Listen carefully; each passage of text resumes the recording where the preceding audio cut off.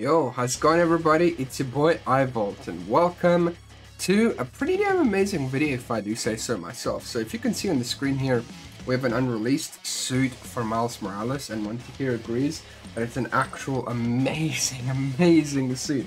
So I'll put him down on the floor and we'll talk about it. So, tiffsomniac here has figured out how to use unreleased suits as a mod. Okay, and this is for PS4 and PS5. However, there's software that you need to actually use that save file to be able to link it to your own PlayStation, and it costs money. So I personally don't want to mess around with that because, you know, I don't want to break my PlayStation 5 or something like that because, you know, dude, the supply of that and everything like that's crazy. However, I am excited for this because we already know that when this game releases on PC, you know, Spider-Man Remastered and Miles Morales are going to have a ton of mods and they're going to be insane. So, let's watch this. And of course, I can't have any of the audio playing because I'm pretty sure some of it's copyrighted, so we'll just have to look at the actual gameplay. So, of course, all credit to tiffsomniac, of course. And look at that, dude. It looks incredible. It goes over the classic suit. Okay. Alright, Monkey, you're gonna have to watch with me, okay? We're gonna watch this. This suit looks incredible. I absolutely love it for the cape physics and just the cape in general. It looks so crazy, man. Like, it's wild to me that we didn't get something like this for the actual, you know, game itself. You know, look at how good that looks with the cape. Like, the cape physics actually look incredible, all things considered.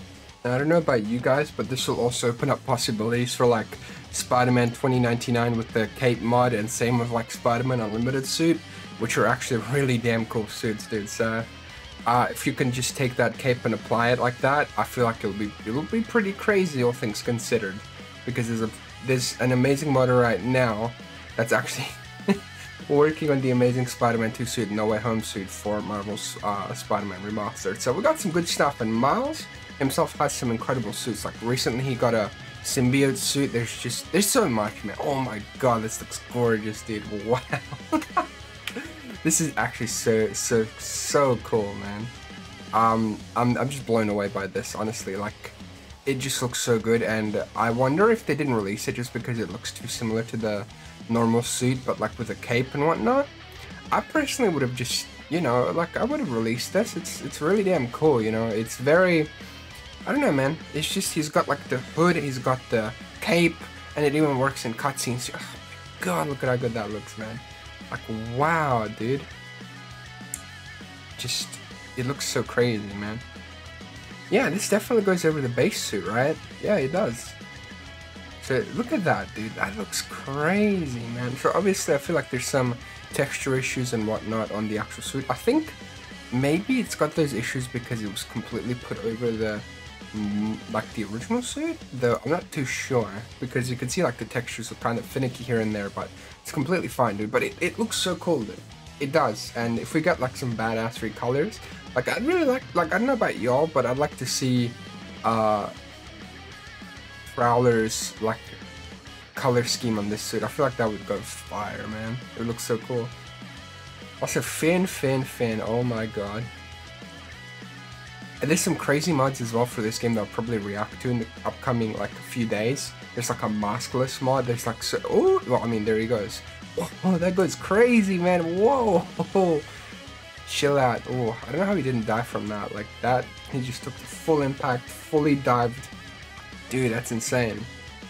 So if you've got the means to actually install this onto your PlayStation, by all means, go for it. I personally, like I said, I'll not, because I don't know, man. I don't want to break my PlayStation, you know. I don't want to absolutely break it, but this looks crazy, dude.